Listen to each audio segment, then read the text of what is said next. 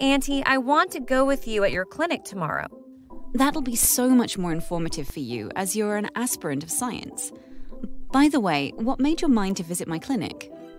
I want to see how you treat your patients. The part I'm more excited for this is that I want to meet your friends and colleagues. Sure, that will be so liberating for you as an aspirant and student of science. Why not? Okay then, I'm coming with you tomorrow at your clinic.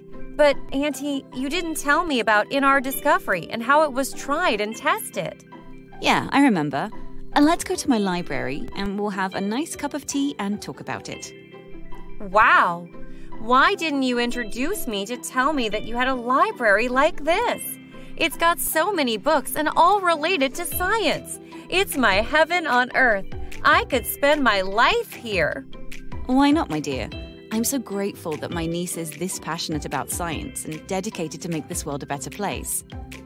Yeah, so where were we about NR? Then when did it get discovered? NR was a newly discovered molecule in early 2000s. It found a little bit in milk and other food cells. Which organism was first tested with it to test its properties? Yeast was first fed with NR, and it was observed that they lived longer by turning on the yeast Sirtuins pathway. Remember, sirtuins are protein enzymes that regulate numerous cellular functions, including aging, inflammation, detoxification, stress resistance, fat, as well as glucose metabolism. How much of the lifespan was increased by it? About 30%. The lifespan of the yeast was increased by 30% when these molecules were given to them. Why did it increase its lifespan? What was the reason behind it? Look, Elsa, we know that when sirtuin pathway is turned on and there is caloric restriction, the same is happening here in yeast. As we discussed earlier, that sirtuins activation and increase in the genome stability and epigenomic stability helps increase the lifespan of an organism. This type of study makes scientists really interested in sirtuins activation. For all this to happen, we need NAD to be in large amount. As there's gene for every function to be performed, is there any gene for NAD synthesis? No doubt in that. This gene is named PNC1, and in the human body it is named as NAMPT. Does it need to be activated? Of course.